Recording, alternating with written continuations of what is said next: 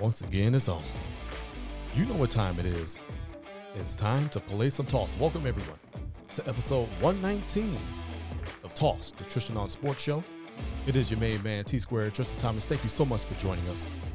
This week, the Packers embarrassed the G on their helmet.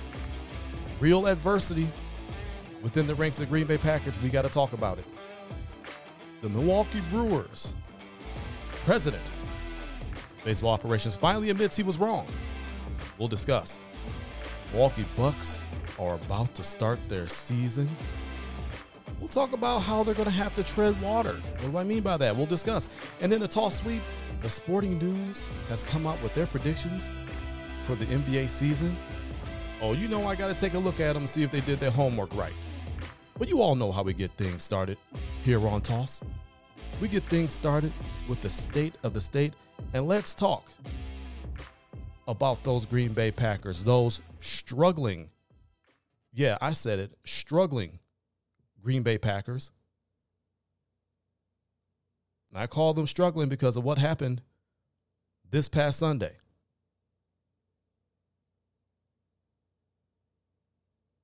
I'm at a loss for words, and that's a rarity. The Packers, they didn't just lose. They didn't just lose. They got their asses whooped. And for that, they catch one of these.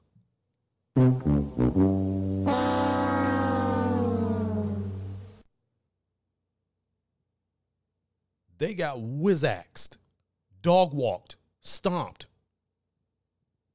by the New York Jets, the baby Jets, who after this victory are now 4-2 and very much in the thick of things in the AFC East.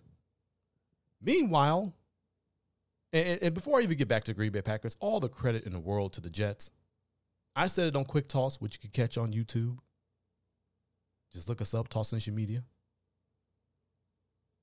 I said it on Quick Toss that the Jets were a scrappy team.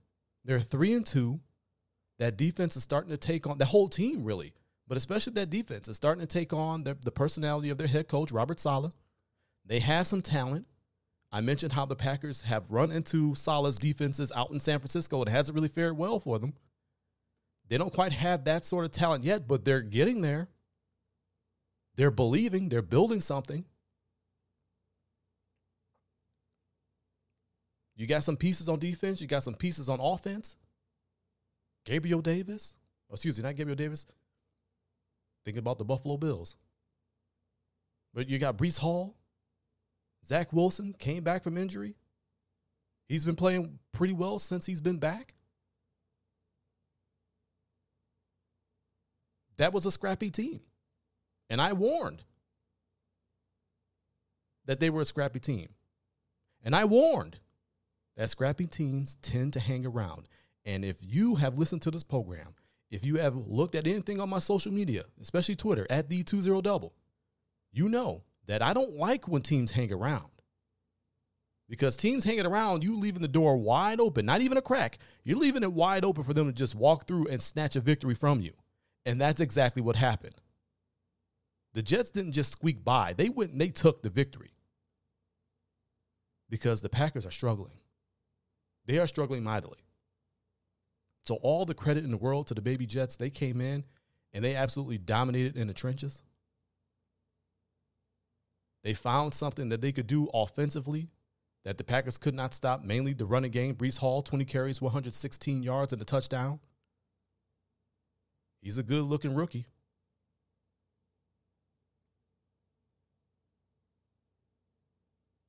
Braxton Berrios with the reverse for the touchdown. I mean, I would say what the hell is going on here, but I will let Vince Lombardi have that one.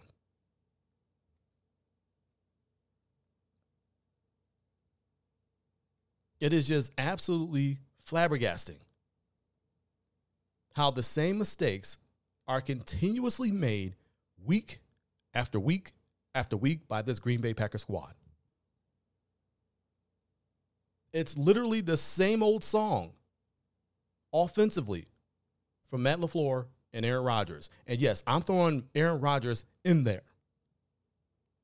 And it's not because of his play on the field, even though that is very much a part of it. But we'll discuss why I put him in there in just a second. LaFleur's play calling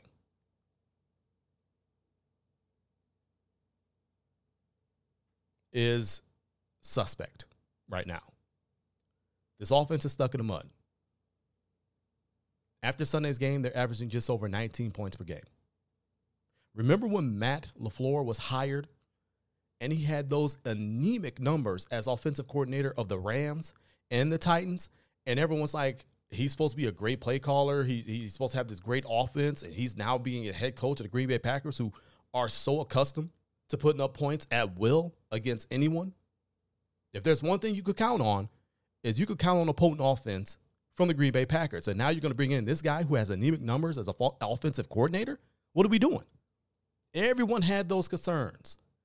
And then the first year, yeah, it was a bit of a struggle to score points, but they won 13 games. In the second year, it felt a little bit easier that everybody had got acclimated to the offense and they put up a few more points. Won 13 games. In the third season, again, offense was flowing pretty well. They had their points where they were kind of scrapping it together.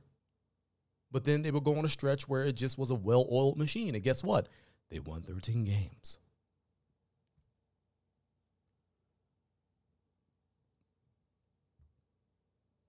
But now this season, without a true threat to take the top off the defense, that guy is gone. Devontae, you traded him. He wanted to be traded. He no longer wanted to play in Green Bay. You appeased his request. Okay, that's over with. He's gone. So you as a head coach have to understand what type of team you are. You also have input on the personnel of this team, especially offensively. You've now built this team to be a run-first football team, to be a power-running football team with those two great backs in Jones and Dillon. I say it every week. I'm going to keep saying it until we see real change. You are a run-first ball club. Pass second. The passing game has to be complementary. LaFleur said so himself after the game in his press conference.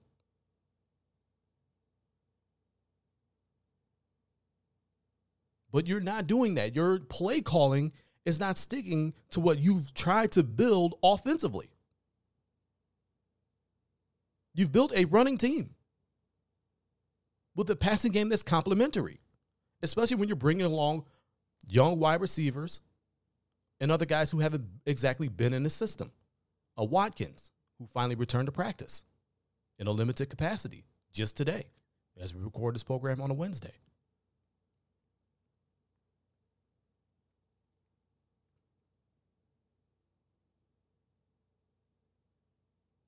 Your play calling is going against everything that you've built. You cannot just run the ball once or twice and then just completely abandon it when the other team has shown that they're not going to do anything to exactly stop it. Now, I will say on Sunday, running was very difficult because the Packers' offensive line was getting their asses handed to them by the Jets' defensive line. But you still have to try and keep that defense honest. So you can open it up. You are a run-first team. And when you run and run effectively, you open up play action, which we all know Aaron Rodgers is money with play action. 9 times out of 10, he's going to connect, and it's going to be a big play. Now, this team has shown explosiveness, but it has not resulted in points. And that's what matters at the end of the game.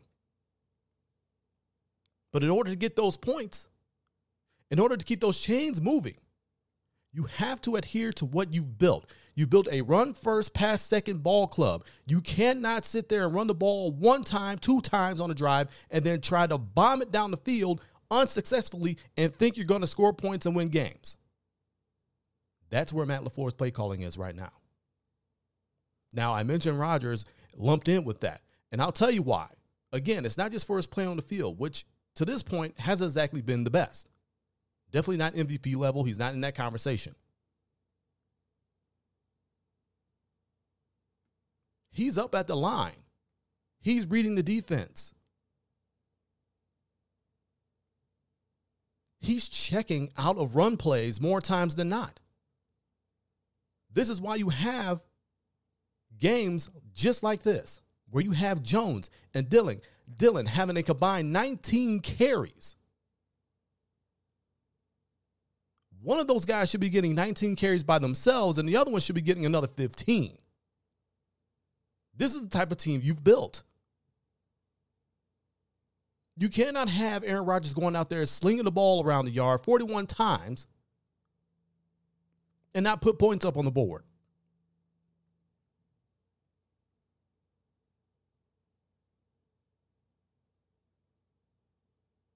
Yeah, Lazard got the touchdown on a nice catch, great. But overall, this offense was stuck in the mud. LaFleur, Rodgers have a big hand in it. This offensive line, Newman, I heard his name way too many times. Jenkins didn't exactly have the great day either. He'll be better, but Newman, I don't have any faith in him. I have no trust in him. Can he get better? You certainly hope so. They seem to be wanting to stick with him.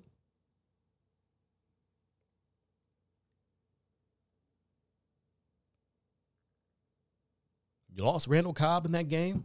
So now you're down a veteran wide receiver, a guy who has that chemistry after being with Rodgers for many years. Like we said, Sammy Watkins returned to practice in a limited capacity, but he's still on the IR. We don't know when Christian Watson is coming back. You're not really targeting Romeo Doubs like you should be. Lazard is there. Tunyon is there. He had 10 catches.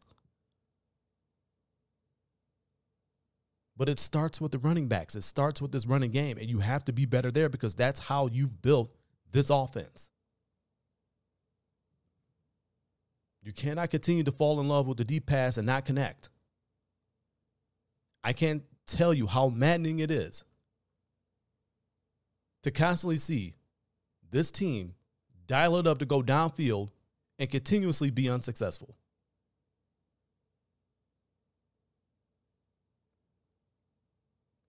Completely abandoning the running game when there is no reason to do so.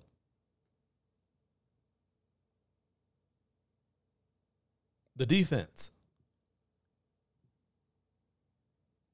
I would say they played maybe a good quarter and 2 quarters and a half. 2.5 quarters worth of football, and then the floodgates open.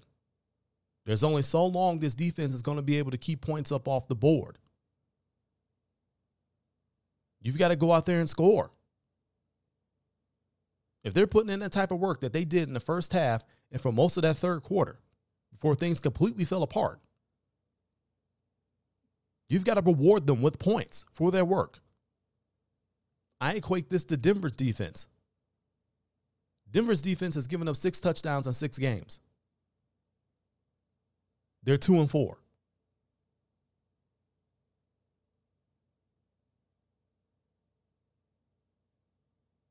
You've got to reward the work that those guys are putting in defensively.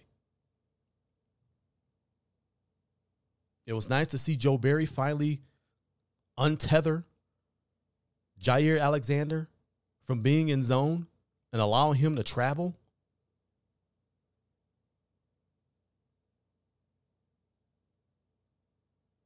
Shutting down his man. But there still was far too much zone for my liking. There were no real second half adjustments. They started to find a little bit of space in the passing game, and you're talking the Packers came into this game with the second-ranked passing defense in all of the NFL. If it's one thing this team is going to do, they're going to shut down the pass. But they're ranked 21st in stopping the run. That ranking has gone down even further after allowing Breece Hall 116 yards and a touchdown. Again, all the credit in the world to the Jets. Both of their lines started to maul the Green Bay Packers.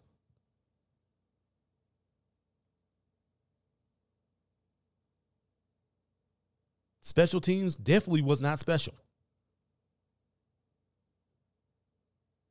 You allow a block punt for a touchdown.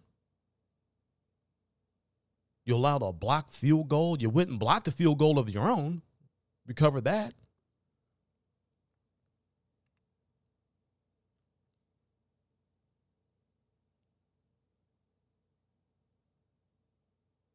But they're still not special. They're still a pain.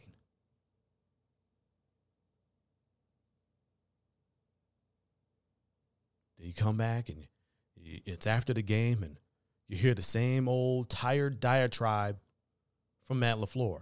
Oh, we've got to be better and it starts with me. When will you actually start? For the first time in your tenure as head coach of the Green Bay Packers, you've lost 2 straight games, and it does not look like this is going to end anytime soon. And we're talking the struggles offensively, because as long as you continue to struggle offensively, as long as you continue to struggle to put points up on the board, you're going to struggle to win ball games. You lost 2 straight. You're back 2 games to the Vikings in the division. I know we're only headed into week 7, and it's too early to be thinking about that, but you don't want them to get way too far out, especially when they already have a win over you. But eyes on your own paper, you need to get your house clean first. Instead of coming out with the same old tired diatribe about how we need to be better, and that starts with me, and those backs, especially Aaron Jones, need to get more carries, and that's on me, and I need to be better in that. When do you actually start being better?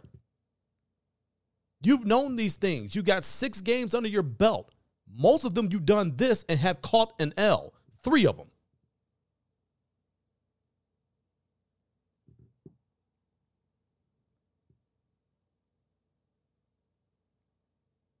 The time for talk is over.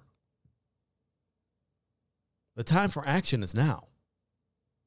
If you are truly serious about obtaining every single goal you have for this ball club, for your season, it's going to have to start now. You got 6 games of mediocrity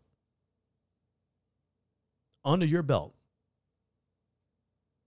Instead of talking about you need to be better, how about you start being better? You have a struggling Washington Commanders team who will be without their starting quarterback Carson Wentz because of a fractured finger.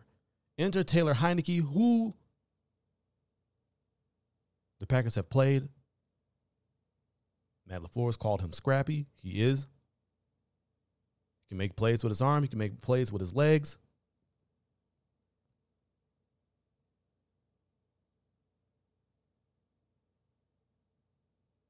That defensive front can be a handful.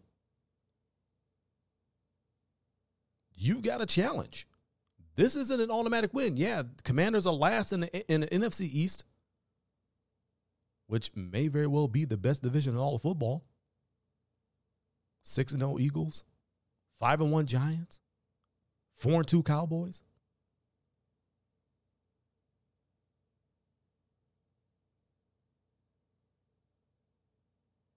You're going to have a challenge on your hands.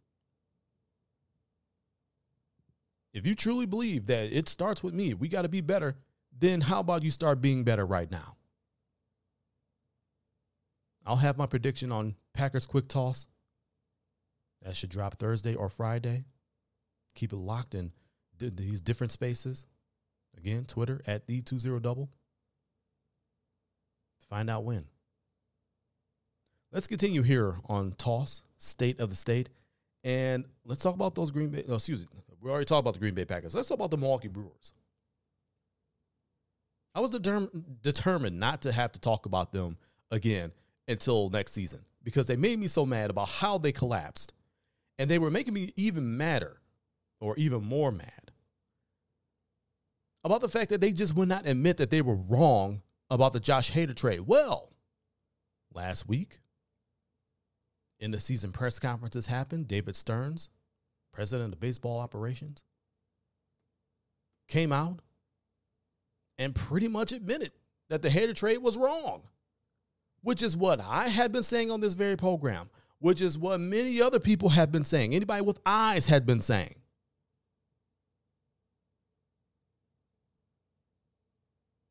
Here are a few quotes from that press conference of what he said. Quote, "The Hader trade clearly had an impact on the team, you don't say. It had a more pronounced impact than I thought it would at the time, and the surrounding moves didn't adequately fortify the team in Josh's absence." End quote. We're talking about guys like Bush, Rosenthal, those guys not panning out, not working whatsoever. The guy you traded Hader for, Rodgers, was terrible, did not work. I said it on this program. I said it 100 times. That Hader trade fractured the locker room. It sent out the signal to the players, and it sent out the signals to Brewers fans that they're not serious about winning. They're not serious about doing anything other than trying to make it to the playoffs and think that's sufficient. Stearns finally admitted that trade had a more pronounced impact and the surrounding moves did not work. Here's some more. Quote, "Instead," and not even a quote, this is basically what happened. Like we talked about Bush, 4.30 ERA in the 25 games that he pitched for the Brewers. Rodgers had a 5.48 ERA in 24 appearances for the Brewers. Needless to say, those moves didn't work. Bush was supposed to be a high leverage guy. Well, you can't be a high leverage guy with a 4.30 ERA. Giving up leads left and right. You can't be the de facto closer in Rodgers if you're putting up 5.48 ERA. And we know at the time that Hader was traded, he was struggling.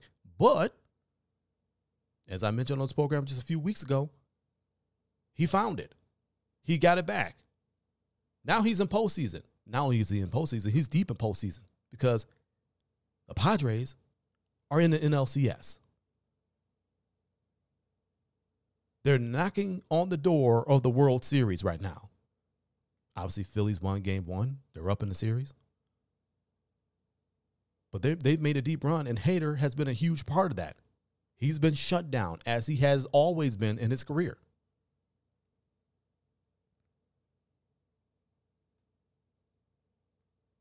Here's more from David Stearns. Quote, "I think we all get assessed. Ultimately, I am accountable for how this organization performs completely, and we didn't reach our goal this year. We didn't meet our expectations. And so I take responsibility for that." Well, thank you. Thank you very much for taking responsibility for the hatchet job you did on creating and forming this team.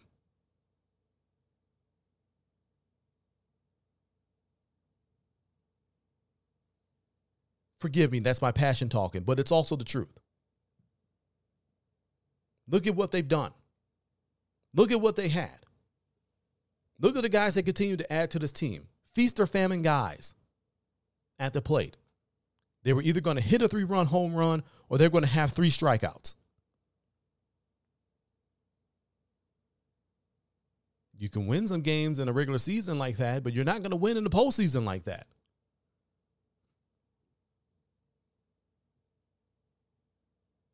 Your bullpen, you took a hatchet to that, was no longer a strength for you. Starting pitching was the greatest strength this team has. To this point, it's still the greatest strength this team has. And who knows for how much longer that's going to be, because eventually you're going to have to start paying guys.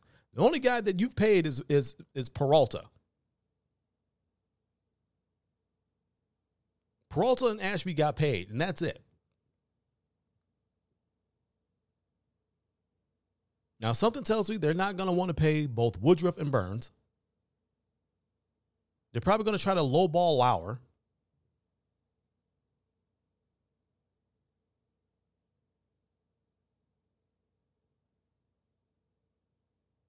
Arbitration's coming up.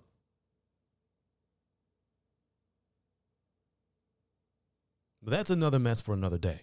It's just good to see Stearns take accountability for the moves that he's made, and it just seemed like nothing worked.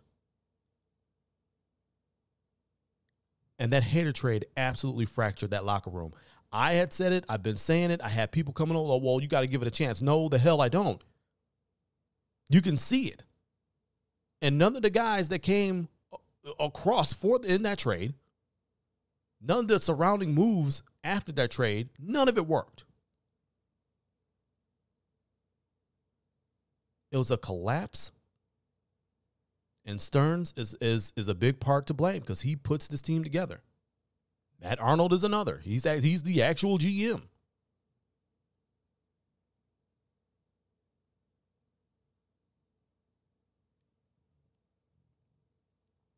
It's good to see accountability,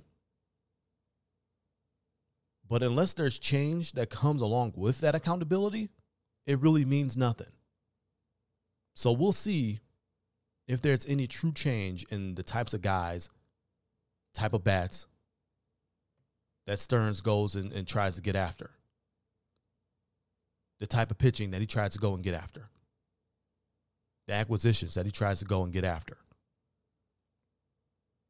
We'll be keeping an eye on that, but their season is done. Postseason baseball has been phenomenal. It's just unfortunate that the Brewers aren't a part of it. All right, let's keep moving on Toss, State of the State, and let's stop off in Milwaukee with the Bucks.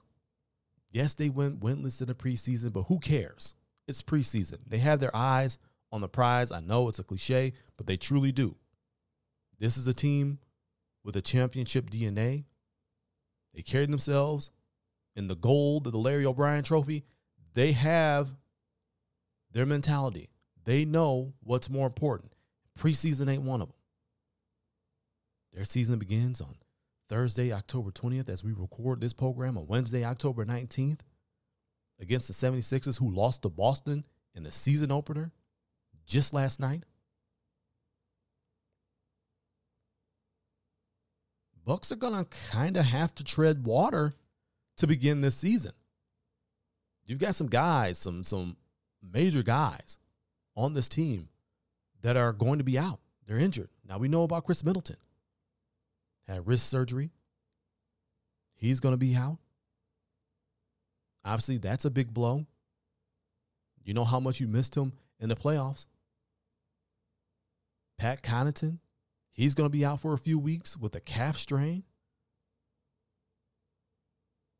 Big-time performer off the bench. You're definitely going to miss him.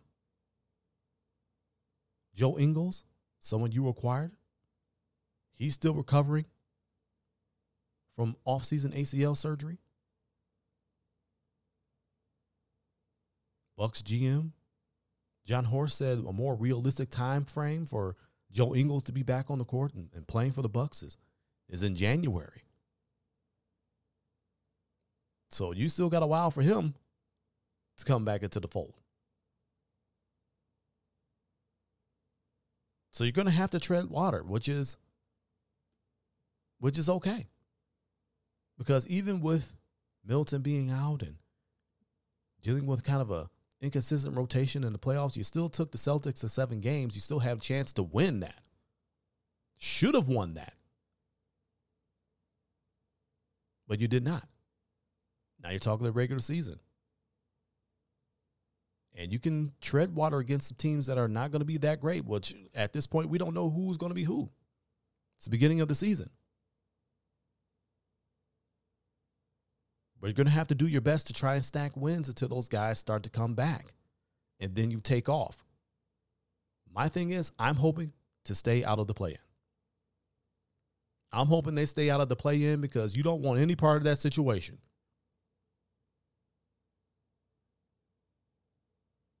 Get out to a good start. Continue to learn. Continue to grow as a team. Get better. Don't peak too soon. You get these guys back, you're going to have to go through an acclimation period with them. But hopefully that all materializes before you get to the playoffs. And I truly believe this team will make the playoffs. It's a really good team. I think people continue to forget how good they are. You get other teams mentioned before them. Like, of course, you get the Warriors mentioned before them. They're the defending champions now. Celtics, defending Eastern Conference champions. But now you got the Clippers being mentioned before the Bucks. And you got a returning Kawhi Leonard. You have a healthy John Wall. It's a lot to be excited about out there.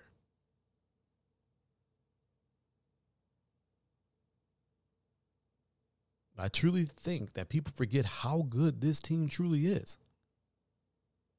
Some of us know. Some of us realize that. That's why you look at these injuries like, yeah, they suck. But I think this team is good enough to tread water until you start getting those guys back. And when they do get those guys back, at that point, that's the launch pad. Team's going to take off at that point.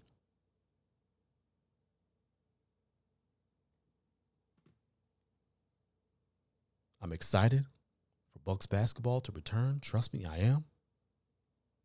Had a sip with that sour taste of the Celtics beating them in the second round. For the remainder of summer, part of fall, it's time to go and rectify that. But then that's the state of the state. The Green Bay Packers are struggling. They're 3-3. They're going up against an equally struggling Washington Commanders team on Sunday. They need to get right. Offensively, defensively, and special teams. Start that now. The Brewers, David Stearns, finally taking some accountability for the hatchet job on that team that caused them to collapse, namely that hater trade. Admitted it was wrong. Finally good to see some accountability. And the Milwaukee Bucks season about to start, they're going to have to tread some water with some major injuries.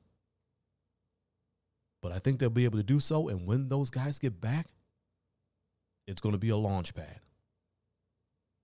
It's time for us to run the toss sweep.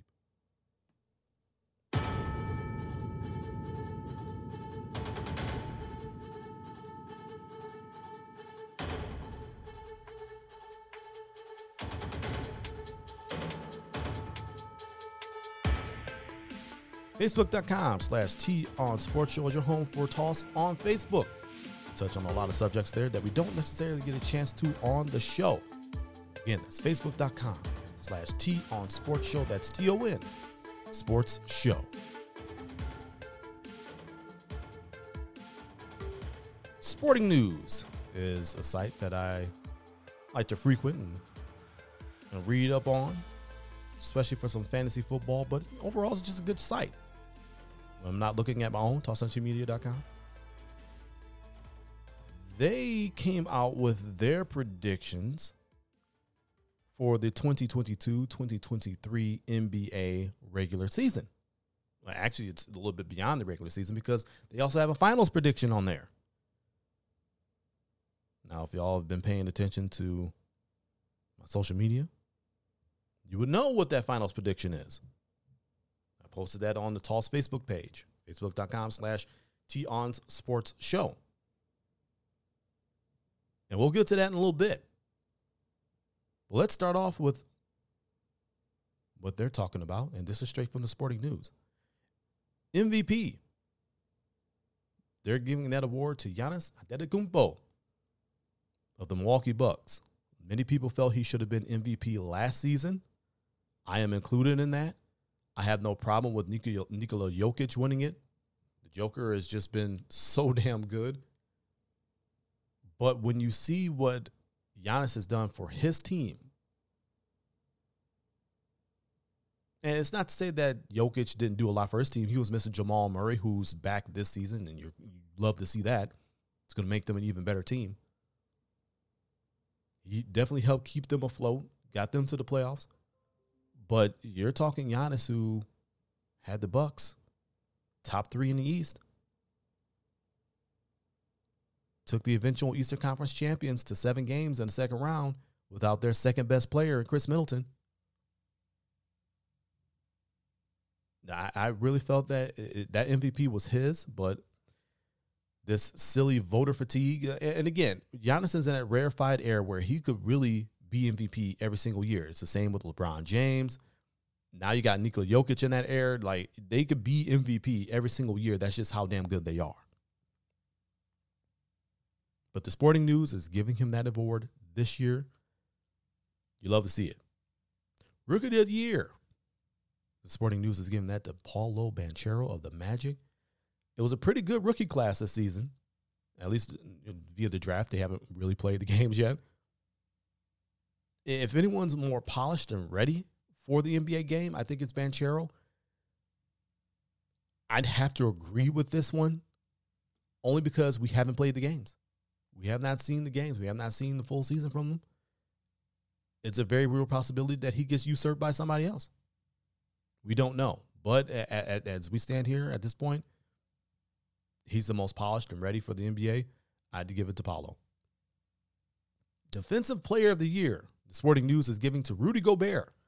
I don't agree.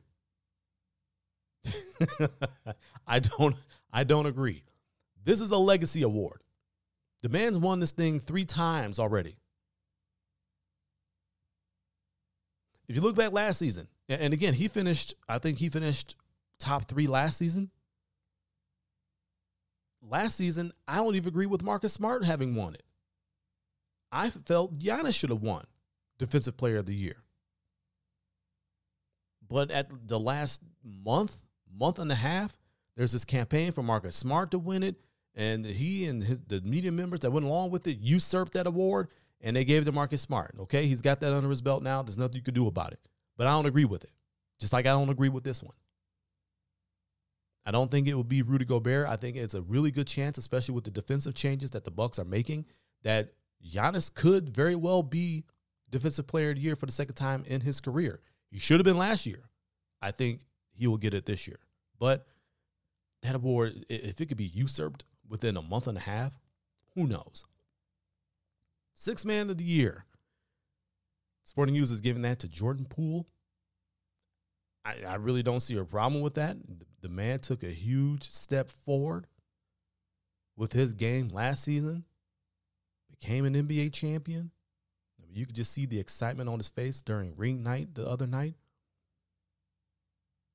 He's earned it, got himself a fat contract because of the work he's put in, and now he's flourishing, and he's really found his home out there and with Golden State. I don't have a problem with that one. You might want to watch Jordan Clarkson, but that's if Jordan Clarkson still comes off the bench, especially with all the trades that the Jazz have made. I don't think that's going to happen, so he'll probably be starting. But Jordan Poole, have no problem with that one. Coach of the Year, they're giving to Tyronn Lue of the Clippers, and honestly, I could see that. You got a returning Kawhi Leonard. They acquired John Wall. He's back, healthy. His mind is right. He's ready to go. Paul George. Man, I mean, they've got a lot of talent out there. And you know who's going to coach them up to play some defense. And with the team that has Paul George and Kawhi Leonard on it, you know they're going to play some defense. I don't really have a problem with this one. I mean, if he can do what we all believe he can do with that talent, with a returning Kawhi Leonard, with a healthy Paul George, a healthy John Wall, if he does what we believe he can do, I definitely see that happening for him. So I don't have a disagreement with that award. Their playoff predictions for the Eastern Conference: the 1 seed Philly, 2 seed Milwaukee, 3 seed Boston, 4 seed the Nets, 5 seed Cavaliers. I don't know. I think the Cavaliers might be a little bit higher. 6 seed Atlanta, the 7th seed Miami, the 8th seed Toronto, and this is for play-in tournament purposes only, the 9th seed Chicago, and the 10th seed the New York Knicks. There's some in here. I agree with all the teams in here. I think with the Hornets reacquiring Steve Clifford as their head coach, you're talking about an offensive-laden team, a team that could put up some real points, as we saw last season. He's going to try to get those young guys, those young cats, to get down and play some defense in a grinded-out offense. I don't know if that's really going to work. I don't really know if that's going to work. I agree with all the playoff teams in here. I just don't know if I totally agree with the order. Western Conference playoff teams, the Sporting News has the Clippers as the 1 seed, Golden State 2, Denver 3, Phoenix 4, Memphis 5, Minnesota 6, Dallas 7, New Orleans 8, the Lakers 9, and the Kings 10th. Again, 7 through 10 are for play-in purposes only. They're really high on the Kings for some reason. I'm not that high on the Kings. I don't know that they make it. Pelicans, if Zion stays healthy, if Brandon Ingram stays healthy, if CJ McCollum stays healthy, they will make the playoffs, but I don't know if they'll be the 8 seed. I think they have the chance to be in that 6 discussion. We shall see. I just don't know if the Kings will even make the play-in tournament. I don't know. I don't know if I agree with that one. Most of this, yes. The order may be different, but I don't know about the Kings making the playoffs. I don't know about that one.